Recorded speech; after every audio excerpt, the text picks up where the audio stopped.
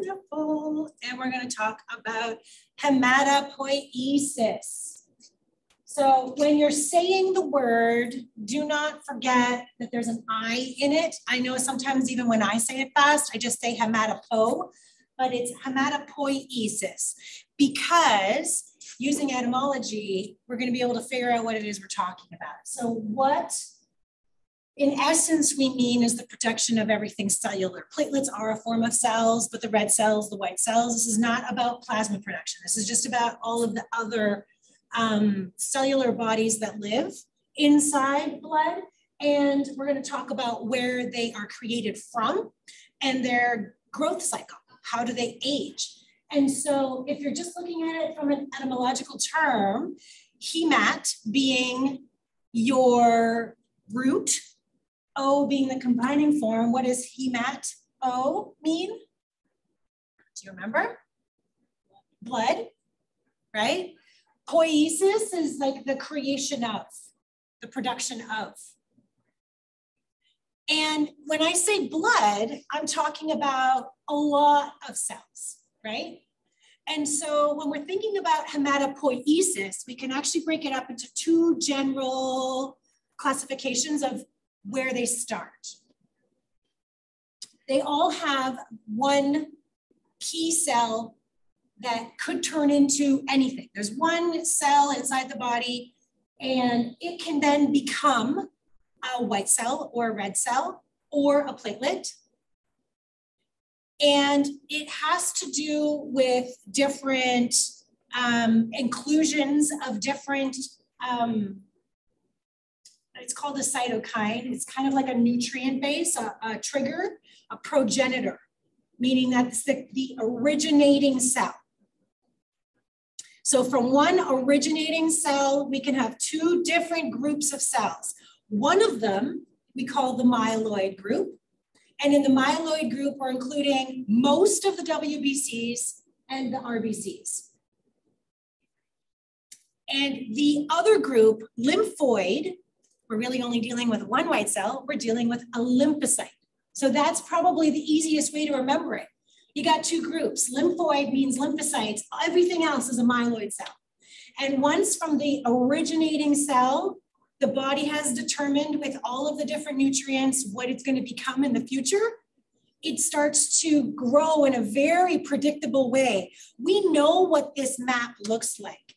This is kind of what it looks like in a very ugly fashion. This is not exciting to me at all. I don't think that this is a fun way to learn, but I do want to stop here for a moment because it's the most simplistic representation of how this happens. We have one stem cell. One originating cell, could be anything. And you've heard stem cells before. What do you hear about stem cells in medicine? Right, exactly. Now you know why they're so important.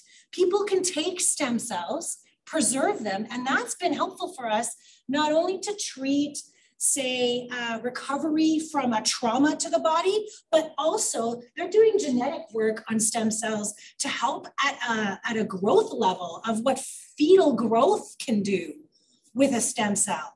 And one of the reasons why they collect the umbilical cord and bank it is because stem cells, those originating cells, it can become anything.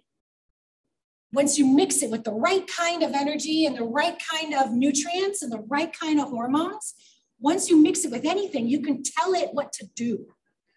Now the body will do that based on what it needs, and then it'll decide if it needs to be a myeloid type cell, which means that we've got this group here. Those of you at home, I think I walked away, you didn't see me. I'm gonna put it on here, this group here, the megakaryocyte, which is your erythrocyte. Erythrocyte being RBC. So it can either be a myeloid cell that turns into an RBC, or it can be a myeloid cell that turns into a white cell. And then over here, if it's decided to become a lymph cell, it'll only ever end up being a lymphocyte. There's a couple different kinds. It gets kind of complicated. We're not going to go crazy deep in it on this one. This one's just about how they start. And then after study break, we have a lecture on each individual cell. We'll talk a little bit more about them in depth. But this is not the prettiest version of what hematopoiesis looks like. This is much better. Now it looks a little bit more complicated. I'm not trying to scare you. We're going to walk through it today. And at the end of the conversation, I'm putting the same slide up. And then I expect that I am going to rock this lecture and you're going to know exactly what all of this means. But let's just breaking it down. This tells you everything you need in one picture. It shows you where the stem cell is. It shows you that it can be a myeloid or a lymphoid cell. It shows you the different stages it takes to grow up. And then it shows you what it could possibly become. Same here. The end is platelet. The end is red cell. The end is basophil, neutrophil, eosinophil, or a mast cell. If you look down the left-hand column, it shows you where these things are occurring in the body. So the stem cell and all of these giant baby cells, they happen in the bone marrow. They live there.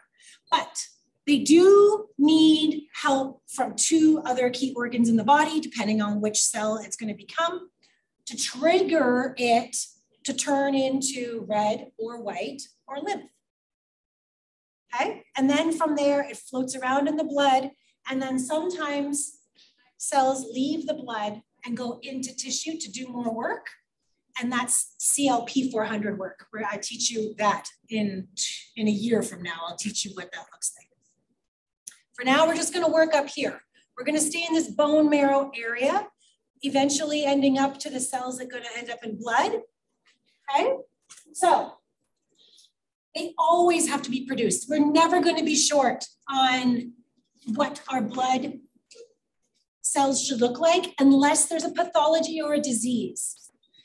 Why that's important for us is because technicians are busy measuring the numbers of cells in blood every time you do a complete blood count. If we know that there should be a healthy number of cells and that the reproduction of these cells should be consistent, anytime we come across a shortage of cells in our CBC, or we see too many cells of one type in our CBC, that should trigger us that there's a problem. And it's usually got to do with a disease. Some kind of disease process or trauma process has happened in the body, and the body's response is either inadequate, meaning there's too few cells now in production. For example, it could be something like anemia. We don't have enough red cells being produced. The body doesn't have enough red cells, meaning it now doesn't have enough hemoglobin, meaning it probably doesn't have enough oxygen. Patient comes in because they're tired, they're sleepy, they might even have a blue tint to their lips. Really what that means is they don't have enough red cells. So why is the body not making the red cells? We could have the same question if it's a white cell.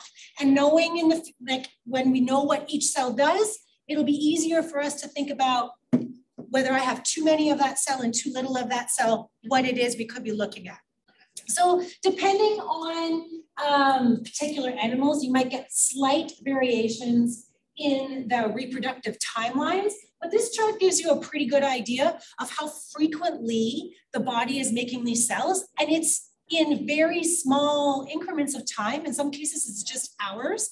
Eosinophil is produced every 30 minutes. The body is constantly making these white cells. Sorry, my pants falling down a little bit. The one that takes the longest is your lymphocytes. What disease is impacted by lymphocytes? It's a common human disease too. It kills a lot of people. I think no family is untouched by this one. Cancer. You can have cancer in your bone marrow. And if you've got cancer in your bone marrow or bone cancer, all of that is impacted, specifically your lymphocytes. And that's anyone who's been impacted by cancer, and you're asking about what is your T lymphocyte count, what is your B lymphocyte count, they're talking about this. If you've got cancer in your bone marrow and your bone marrow is required to produce all your blood cells, you can see now why this becomes so serious to the body. And we have lymphatic cancer and bone cancer in animals too. So this is not going to go untouched. You're going to see this. So when does it start? Well, it starts even before the body is completely formed. It starts in utero as the different organs are being developed. Key Organs are the liver, the spleen, the thymus, and the marrow. Okay?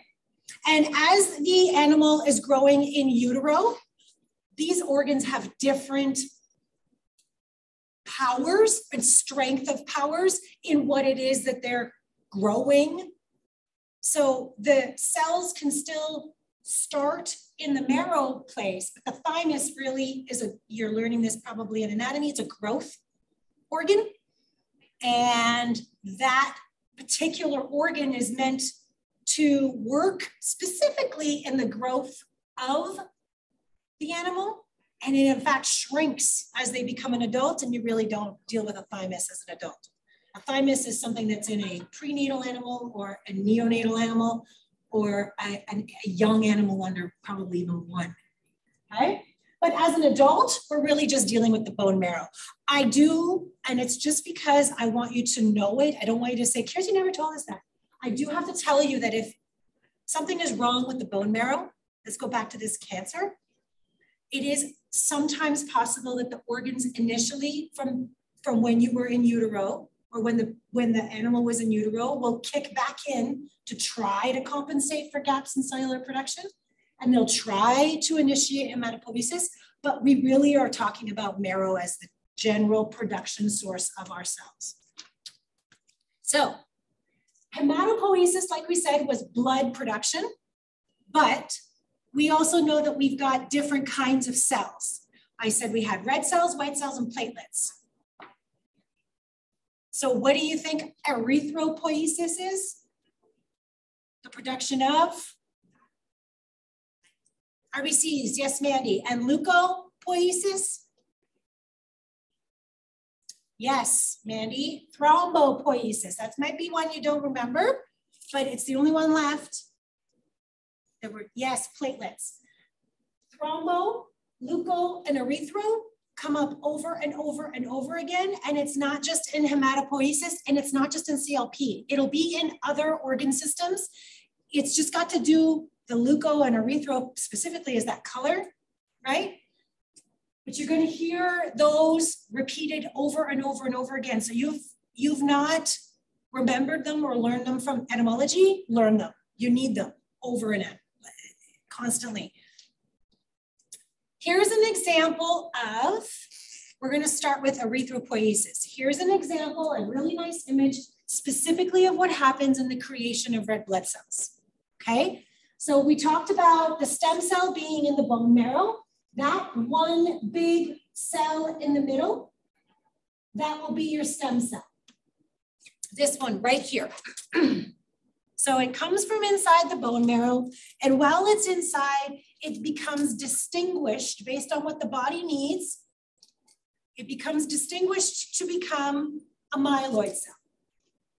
And then it then is further distinguished to become a red cell. Or it could become a platelet. That's another myeloid cell. Or it could become a white cell. So this direction is erythropoiesis. This direction is thrombopoiesis. This direction is leukopoiesis. Okay? In erythropoiesis, that nutrient, that cytokine that we need to trigger, cyto meaning cell, you think of kine as trigger, cytokine. It's clicking in, it's called erythropoietin. It's kicking in and it's telling the stem cell, I know what you need to be. You're myeloid and you're red. Great.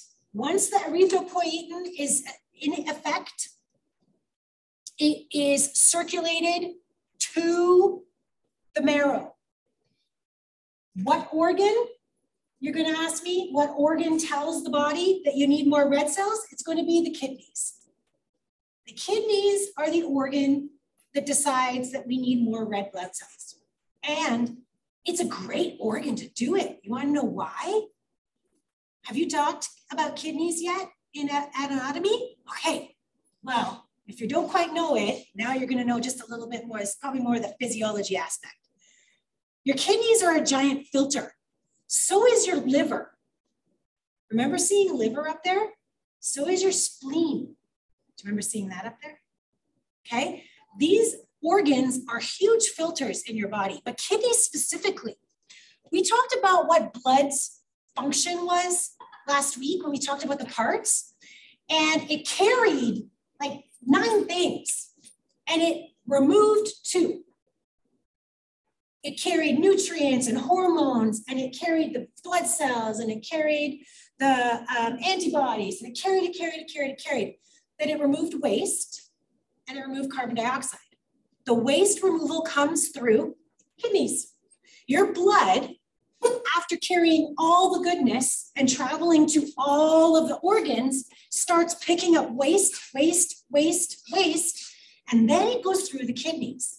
And in the kidneys, there's a beautifully complex, but also simplistic, the way I'm going to describe it to you, process of filtering it out. It drains the waste from the blood. That's what your kidneys are doing, and it's converting it into something you can urinate out. So it leaves the body completely because that organ connects to your urinary tract. What better way to get it out of the body? If you think about it, there's only a few ways we're going to get waste out of the body. You can defecate it, you can urinate it, you can exhale it. How else is anything going to come out? There's really no other way. So the kidneys are spending all its time filtering all of your blood. All of your blood has to go through a kidney, just like it has to go through a heart. Now, not all of your blood needs to go over all of your organs, but it's definitely going to go through your kidneys. And your kidneys can give an idea, do we have enough red cells? Do I need more red cells? And if the kidneys say, yeah, we do, it puts out that erythropoietin, that cytokine, and it sends it to the red marrow, and the marrow says, gotcha, no problem, here we go. Production. So every time your blood is being filtered, the kidneys are also communicating with your marrow to make sure that we have adequate red cells constantly. Okay? This is what it looks like. Kidneys are filtering out the blood. It's receiving information about the volume of waste. It's also receiving information about the volume of red cells. It's sending its messenger in the version of a cytokine to the bone marrow. And the bone marrow says, yeah, 10-4, we're on it. And it's producing more red cells that go right back into the blood. And that loop continues. So what's the risk of kidney disease? What do you think some of the risks of kidney disease? What would happen to the blood if the kidneys were having issues with filtration? Exactly, Elena. Right? You could start seeing issues with your red cells, which is why patients with kidney disease, they get cold, right? We start to see them go yellow. It also impacts the liver. It's another filter. We might start to see them have issues with their oxygenation. We have to add sometimes more water. Sometimes they're not filtering it out properly, or they're not reserving it. There's a whole lot of problems. Kidney disease is very serious in our patients, and cats are prone to kidney disease. It's a cat thing more than dog thing. Not that dogs are not immune. Dogs will also get kidney disease, but it's a higher incidence in cats. Okay, so let's take a look just quickly at what these cells look like. Full disclosure, I will never, in CLP100, I will never ask you to find these young cells. I'm only going to ask you to notice, identify what a full adult RBC looks like. This is an introduction to this information. You will be asked to look for this in CLP200 and 300. So it's coming. This is your first delivery of this content. You're going to get it in more depth with more time devoted to it, because you will be asked to understand what this means. So the first cells, and this goes for all cells, the first cells, the babies, they always end in the word blast. Whenever you see the word blast, it's a baby cell. You could probably figure out a baby cell of what? Red, platelet, or white, based on the first part of the word. Blast being the suffix, baby cell, giant, huge. And then as they age, they get, well, don't we all shrink and get smaller and like dehydrate a little bit. I know I'm dehydrating as I age, but we're plump and young and wet and squishy and drippy when we're young. And then as we age, we get small and dry and shrivelly. And the same thing happens with a blast to a site. Remember, you know what site means, it's a cell. So by the time it hits the site, it is a cell and it already knows what it's going to be. So when you say rub, R-U-B, makes you think of maybe a ruby. Rubies are red. This is a red blood cell. Starts with a one big giant red nucleus, dark cytoplasm. As it ages, it's a pro-rubrocyte, and then it's a rubrocyte. Pro meaning before the rubrocyte. Now it's an actual rubrocyte. Still a rubrocyte, but it's differentiating in color, which is why it's poly and then chroma. Chroma means color, poly means more than one. A meta-rubrocyte, all rub. And then you get down, they've called it a reticulocyte, meaning that it's a full cell without a nucleus, but it's an RBC. That's an RBC, my friends. So these are 3 of the baby cells. There's the last 2, the metarubrocytes, the reticulocytes. So why does this matter? Well, it matters because the body shouldn't have lots of these in the blood. Where should these baby cells be? In the bone marrow. So if you're doing a blood smear and all of a sudden you're seeing all these baby red cells, what's happening? First of all, do you think it's important if you notice a bunch of baby cells in the blood? We got a yes? Those at home, you agree? There's not supposed to be there. So one of 2 things is happening.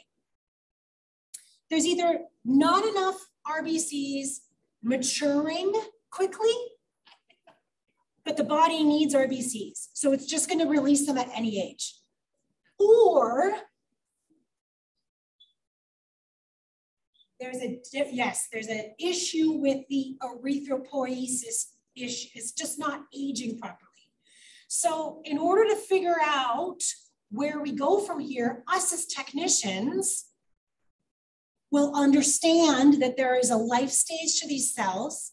We're not supposed to see them in blood until they're the full RBC. If we see them a step up, the reticulocyte stage, where they have no nucleus, but they're just a little bit bigger than the regular red cell, they're coming out just a little earlier. But if we start seeing things like pro-rubrocytes or a rubrocyte, there's either a serious disease in the marrow, or we might have, again, issues with kidney production of erythropoietin, which is triggering. But these are some of the earliest signs that you might have a bone marrow disease, is when the marrow is no longer holding on to these babies and nurturing them through their life stages. Okay, let's look at another one. This is still myeloid. We did myeloid red cells. Now let's do myeloid. Well, what did we say thrombocytes were? Do you remember? Platelets. Thrombo is platelets. So we're still in the myeloid. We still have a poietin. Look at that. It's a poietin. This time it's not erythropoietin because that would mean it was a red trigger. This is thrombopoietin. It comes from the liver. Another huge filter in the body. Just think about anatomically where the liver is. It completely bisects the upper portion of the body from the lower portion of the body. It completely bisects it. You are now in half on a sagittal plane, right? It's taking everything from both directions and filtering it constantly. It knows if you don't have enough platelets in your blood. And platelets, as a cell, are the safety net. Platelets are what's supposed to keep the blood in the body. So if you don't have enough, we could have a bleeding disorder in place, which is bad. We don't want that. For the thrombopoiesis, the key word is not rubri. Rubri was red cell and meant ruby, right? Red. This is karyo. So you see the megakaryo, pro-megakaryo, and you had a blast and you had some sites. But when you see karyo, I want you to think about platelets. It's actually, karyo is more like, it means cell. It's kind of another word to also mean cell. But in the way that we think about it as far as creation is concerned, as far as a platelet cell is concerned, we're using it as karyo, okay? This is what this looks like. The stem cell is still up in the marrow. It's now decided it's myeloid. The liver has said, hey, we need more platelets. It sends thrombopoietin over to the marrow. The marrow says, got you, on it. And now it starts turning the stem cell into a blast, then into a megakaryocyte, then into the later stage megakaryocyte, and then they fraction off into what looks like a plate. And when needed, the platelets all come together. They express out these little projectile fingertips. They touch each other, they become a net, and they clot. Yes? Does one megakaryocyte become multiple? Yes. It rips up into little pieces. Yeah. I don't know if you heard that at home, but if you couldn't hear her, she asked if one megakaryocyte can become more than one platelet, and the answer is it does. And so looking at the pictures, the stem cell is in the bone marrow. This pathway is in the bone marrow. The platelet form is what we have in blood. So I'm gonna ask the same question. If we start to see really young megakaryocytes in the bloodstream, we now have another problem we could be seeing. So I'm not going to ask you to identify them on a slide. You're going to build this level of knowledge up. But it now tells us we either have a significant clotting disorder that's requiring us to put out platelets way younger than we should because the body's just trying to address the shortage, or again, we have a marrow issue, more cancer, right? Something affecting the marrow, and it's throwing off its ability to babysit these little guys until they're old enough to go. Would you say one is more common than the other? Like, would you say no. Cancer is more common, or the? Well, okay. So anecdotally speaking, cancer is pretty common right now across all kind of animals. Different types of cancer for many different reasons, and there's some species or breeds that are more prone to others. I'd say in the history of my work of 20 some years, I've seen so much cancer in blood. I will tell you that in clotting disorders, there's certain breeds that have von Willebrand's, like a Doberman, and that's a specific clotting disease, not cancer. But I don't see that crossing into cats, and I don't see that crossing into other dog kinds. Yeah, sadly. So we did stem cell threads, stem cell platelets. Let's talk about stem cell myeloid, and then we're going to talk about the white cells that are created through the myeloid division. Okay? These cells, they are the eosinophil, the basophil, the neutrophil, and then the mast cell. They all have granules in them, and some of them are very easy to see. In fact, that's their distinguishing feature when you're trying to ID them in blood, is the granules. Some of them are a little bit harder to see, but that's why they're called granulocytes. sites, and that's why it's called granulopoiesis. It's got to do with what it looks like as an adult. It has these granules in it. Mast cells, basophils, and eosinophils have very distinct granules. In fact, that's how you're going to find them. You're going to look for them. You won't really see granules in a neutrophil. You're really going to look at the nucleus. You can really tell what it is just by the nucleus alone, which is great because it's so prominent. You really don't have prominent granules in a neutrophil. The pool that we're talking about is triggered by leukopoietin. Makes sense? White trigger. So we have thrombopoietin for platelets, erythropoietin for the rubrocytes, the red cells. Now we have leukopoietin for the white cells. It comes from the liver as well, but it's not just the liver. It can also come from other areas.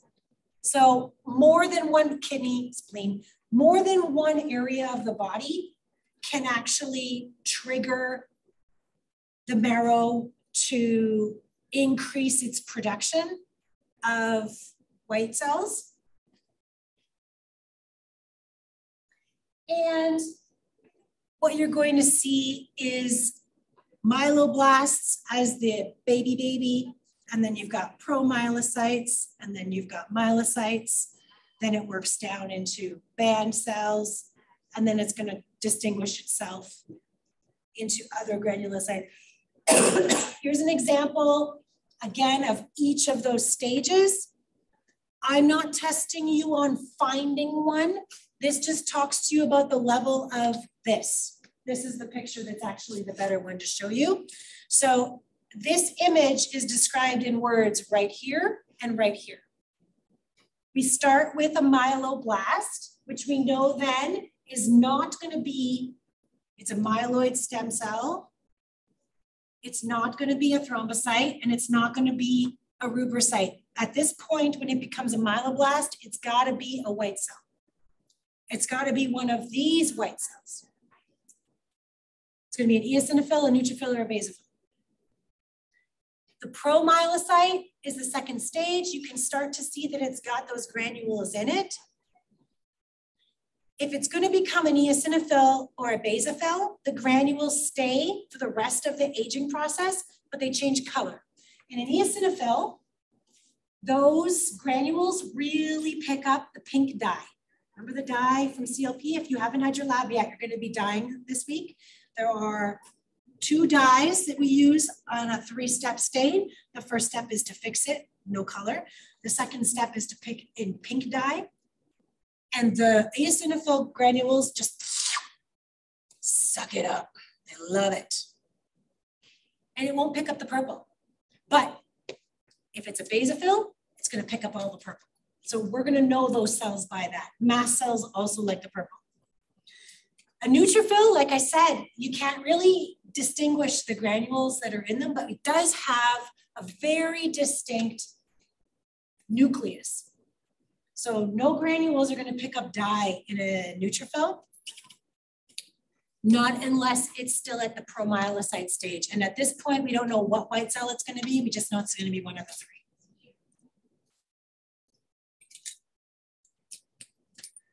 So in addition to talking about the white cells, we do have 2 very specific cells that come through this lymphoid pathway. We've got a monoblast and a monoblast can turn into a macrophage. So on this slide, your key is that monopoiesis, sorry, let me go back. Monopoiesis starts as a monoblast, which can eventually take you down to a macrophage. A monocyte is what you're going to find in the blood. And monocytes are pretty cool. They're a white cell. Their job is different from the other white cells, which is why we talk about this process uniquely. When we talk about these white cells, This neutrophil, they're the first line of defense in our immunity. They come out and they tackle bacteria and viruses and try to eat it up. This one is an allergic response. They carry histamine, eosinophils. This one is incredibly rare in blood. We don't see it, but they are in the body. We just typically don't catch one on a blood film. Also related to rare immune responses. But this one helps us to clean up the mess of other cells. And in the blood, it circulates as a monocyte, but it's more common for us to be looking for it after it leaves the blood and goes into the tissues. If you've got an infection somewhere in your skin, that's when the cells leave your blood and go towards the infection to clean it up. That's where we get pus from, for example. Pus is after the cells have left the blood and they've moved their way into the tissue to fix the infection. They're eating the bacteria, they're dying, it's like a little war. Then all the little dead cells that used to be white cells, they turn into white pus. They kind of look green because you've got bacteria in there. But if anyone's seen an infection and they've seen what pus looks like, you're actually looking at dead white cells. That's why it's the color that it is. Monocytes in that space, they'll leave the blood and turn into a macrophage and they'll eat all of the white cells that have died. They'll clean them all up, okay? And then we've got the lymphocytes. And the lymphocytes are through the lymphoid, the lymphoid stream from stem cells. They eventually will become either a T lymphocyte or a B lymphocyte. We don't distinguish at that level. We just call it a lymphocyte. Lymphocytes can come out in 3 different sizes and still be mature. They can be small, medium, or large. But they're not lymphoblasts because just like with all of the other baby cells, they all had a blast stage. So stem cell, myeloid, a lymphoid, blast, and then it turns into different levels of sites until it's mature enough to be in the blood. When we see it as eosinophil, basophil, neutrophil, platelet, RBC, or a lymphocyte.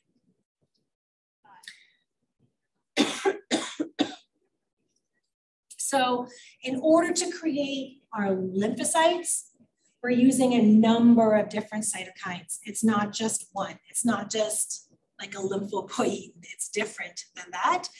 And so it's a complex process and it's one that you don't necessarily need to know. You do need to think about the erythropoietin. You do need to think about the granulopoietin, and then you need to think about the thrombopoietin. But when it comes to lymph, as soon as it ends up in this stream, we know what it's going to become. There's no further differentiation. It doesn't matter on what cytokine it is. There's just a complex grouping of them. Tells the body that we need lymph cells, and the lymph cells out they go. The lymphocytes and the lymph cells are unique for another reason. Not only do they not have the granules in them, they also end up in another circulatory system. We have 3 different pathways in our body. We have the blood pathway. We have arteries, then we have veins, and we have capillaries. We have the nerve pathway, where all of the different electrical signals come out. The third is the lymphatic pathway. Lymphatic pathway. It is a completely different set of tubes in the body that carries lymph, which is clear serous fluid. But it also connects into things like your CSF at some point, and it contains all those lymph cells just by themselves, and it contains them in younger stages because they travel through your body to help with that immunity that you need. The lymph cells do. And lymph cells can specialize to address particular types of infection. That's why you've got B and that's why you've got T. And they are big fighters, but they fight different things. And so with this extra pathway, it's not just complicating it through the blood. Like you've got two pathways, you've got the blood pathway and the lymph pathway that are sending lymphocytes to an area. And the nodes that you have in your animals and in us, the nodes are tiny little filters all along the way. It's like traveling the 400, and every little Service Ontario is a lymph node. And as you drive, you're carrying lymphocytes, you get off, you go through the node, you get a coffee, you go to the bathroom, so you're picking something up, you're doing something off, maybe you've got to do some work there, you sit, and then you keep going down the 401 to the next Service Ontario. Okay, so this is your lymphatic system.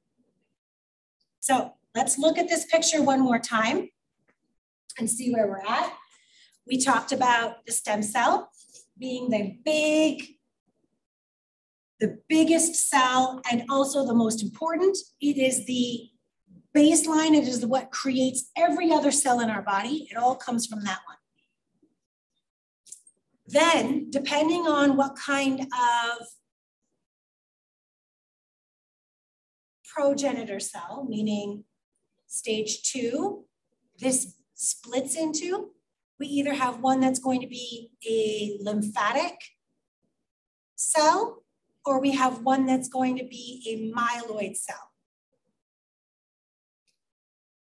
They all age inside the bone marrow up to this point right here. So there's a line here, but there's also a line here. You can see that they start, the thrombocytes are the only one that goes backwards. They start big and get small. They start big and they get small. They start big and they get small. Same here. This one goes the other way because it kind of explodes into a bunch of different platelets. So one cell can make many platelets, whereas in these streams, one cell makes one cell. Every time you've got one, it's going to age only by itself. They end up in the blood as platelets, as red cells, as basophils, neutrophils, eosinophils, monocytes, or lymphocytes. So the white, the black writing above the blue writing in this area here, this one, these are the cells that you're going to find in your blood. And then at some point, some of them, like the mast cell, the macrophage, you can disregard these things. They're going to end up in tissue. I'm going to show you those in a year from now. We have like a whole year to get through the rest of this stuff.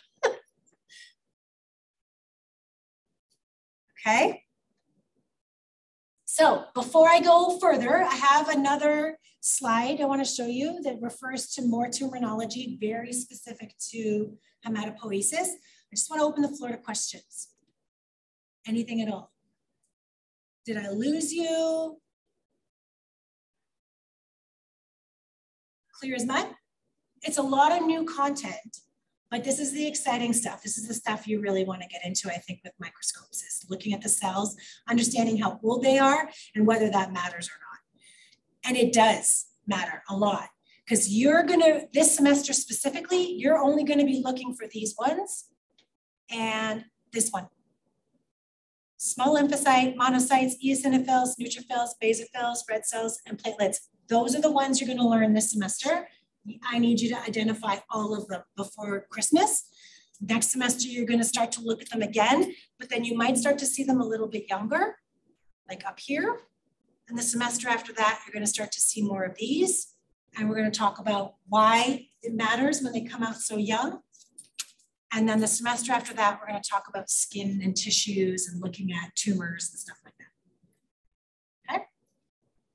Okay, so I got a good for now online. I got some gentle nods here. I think the drone of my voice is sort of making you sleepy. So let me just finish with this one. Hopefully this is going to tie back into words you're already seeing in etymology. I think I've said it once before, but 5 weeks have passed, so I've probably said a lot of things that have just gone away in the air. That etymology textbook is the best investment of your money. I think I've said that. Its chapters are very dense, but it covers everything. So keep it. Use it for CLP, use it for surgery, use it for pharmacology, use it for RAD, because that book has a map of anatomy for all of these species. It just goes right to positional terminology. Like, it's a great book. These should be in there. 2 key suffixes that you're going to start to see that matter very significantly in clinical pathology is penia and philia. Penia meaning too little of, philia meaning too much, which you could probably relate to words that you might have heard in day-to-day life, because penia and philia are not just related to blood. Those are actual suffixes that can relate to a number of things. But when we're talking about penia, we're talking about any cell that is too low in numbers. So if I said I had thrombocytopenia, what am I too low in? Platelets. Thrombo, there you go, platelets as a cell. Penia, I don't have enough platelet cells. Exact translation. Look at you. It's like I could say all sorts of complicated words now, right? Oh, okay. If I said that I had a neutrophilia, what cell do you think I have too much of? Neutrophils, really high count of neutrophils. Higher than normal. There's an average range for everything. We also sometimes, the next one, the third one down, we also sometimes use the word left shift. I have never heard left shift represented anywhere but pathology, CLP, but it's pretty common. You'll see it actually written in medical records.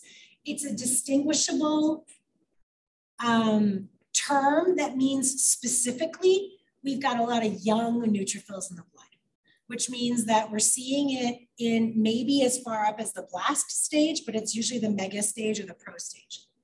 We're just seeing youthful neutrophils are coming out too early. And if you've got 50% of your cells are young like that, you could say you have a left shift in the blood. Leukemia is this stage of blood cancer, specifically in the blood cells, not necessarily on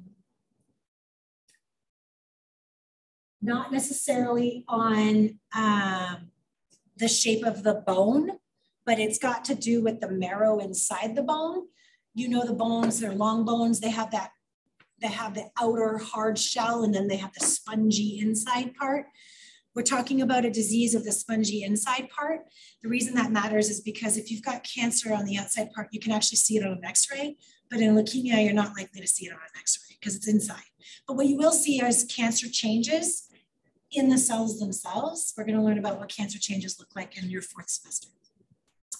And then we've got what's called a leukemoid response, which usually means that we are putting out very young white cells, but they are not because of cancer. It's because the body is using the aged cells so quickly and they're trying to send them out faster. So it's actually an inflammatory response, meaning that there's an infection somewhere, body's trying to address it. It has to overproduce or over-release in order to keep sending white cells. White cells die when they're fighting. I like talking about this stuff. I don't know if you can tell, but it's kind of fun stuff. So once you get into it and every cell has a job, and I'm going to teach you what all the cell jobs are, this stuff will fit in just a little bit better.